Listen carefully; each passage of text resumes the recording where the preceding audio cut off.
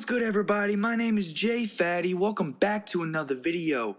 Today we're going to talk about using Arcade to get some really dope vocal chops, okay? So let me show you what I'm talking about. Inside Arcade, it has all these different kind of samples that you can manipulate and do some crazy stuff with, including really sick vocals. So we're going to go over to this hooked category of samples, and it's got all sorts of really dope vocals. So let's just download this kit right here and see what we can find. We're trying to find a nice pattern, then we're going to record that into FL Studio and then manipulate it more. So let's find a nice pattern first. Okay, so I got this pattern here. Can we just hold on? Can we just hold on? Can we just hold on? Can we just hold on? Now, with Arcade, what's really cool is the white keys play something and then the black keys manipulate the white keys. So we can add some black keys in here and see if that adds any extra sauce.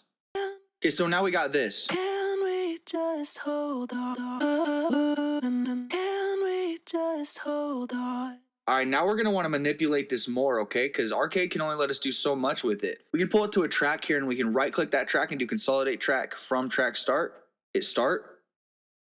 And it's going to consolidate that. Instead of it being MIDI, it's in a waveform. So now we can manipulate it more.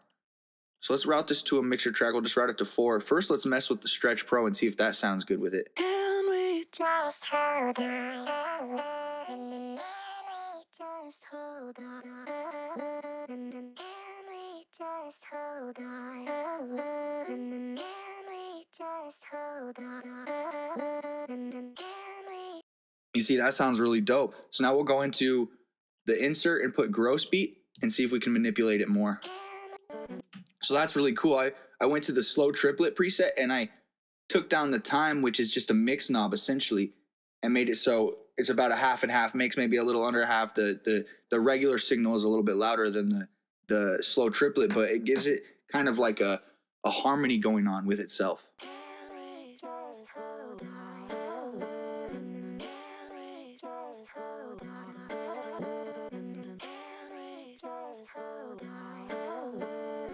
So we'll leave that on there, and let's put another effect on there. We don't need too much now. It's already starting to sound really good. Now I got this little pattern right here, which just kind of reverses the ending bar there, but it makes it sound nice.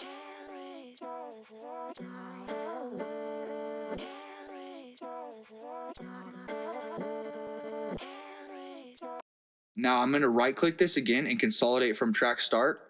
Once again, make sure my enable insert effects and enable master effects are on right here and hit start, because I want it to the effects to get burned into that waveform rather than being on the insert track, because sometimes gross beat messes up when you click other things. So that's why we just consolidate it so it's already on there. We'll route it back to that track and get rid of those effects since they're already there.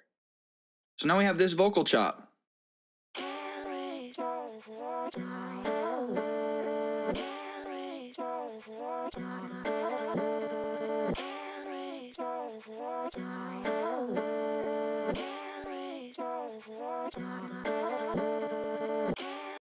Now, there's so much I could do with that. I can make a boom bap beat, a trap beat, a drill beat, all sorts of things with that vocal chop. So don't sleep on Arcade.